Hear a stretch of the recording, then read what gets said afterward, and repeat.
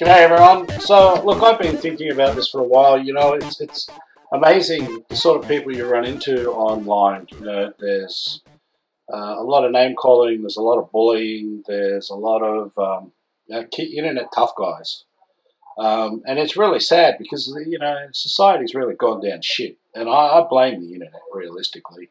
But I think these people should really be exposed for who they really are and what sort of people they are. So I'm creating my own version of a shame file. And today's winner on my shame file is a guy named Daniel Wall. Now, Daniel Wall here obviously doesn't have many friends on Facebook. He's only been on here a while. Claims to be a cadet in the Australian Defence Force Academy. Well, if the sort of attitude he's shown me today is any sort of indication, this guy, well, as far as I'm concerned, ought to be ashamed of himself. And he's not learning anything at the Australian Defence Force Academy about respect. So before I go insulting the guy, let me explain what's going on with him. I posted an ad for my Mavic Air drone online. These things retail for like $1,299 or $1,300. This thing's been sitting in the closet for God knows how long, so I thought, well, I'll put it up for $800. I really don't want to get rid of it, but it's clutter.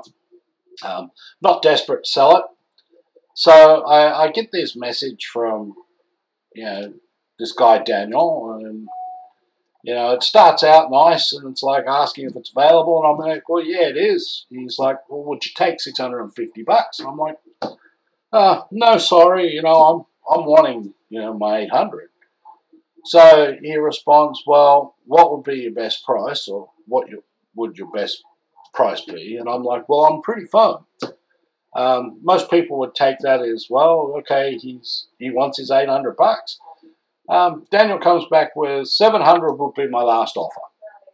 And I'm like, well, that's fair enough. Okay, that's your last offer. I appreciate that, but I'm not budging. So my response is, well, no worries. Thanks for looking. I'm trying to be polite and nice here. And this is where it escalates, because I didn't give this guy what he wanted. I get this. I'm a dead shit. Wow.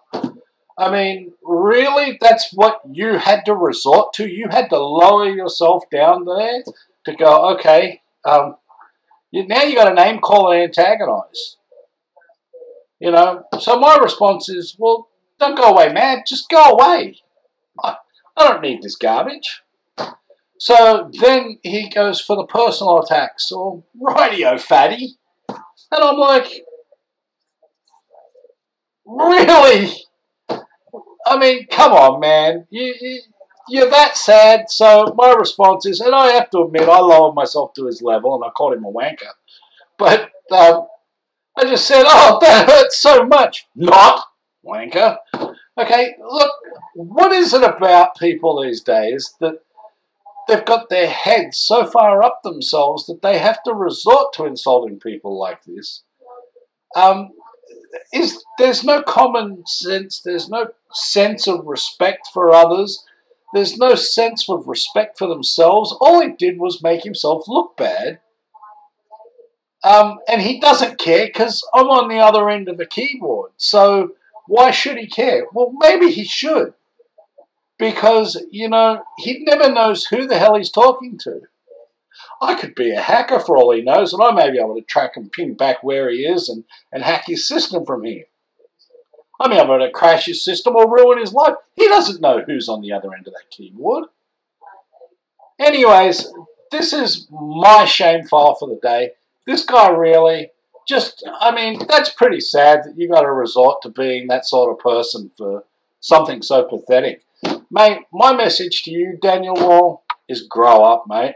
And if you really are a cadet at the Australian Defence Force Academy, I hope they beat this piss-poor attitude out of you because, mate, you really do need an attitude adjustment. Anyways, guys, thanks for watching. That's my shame file for today.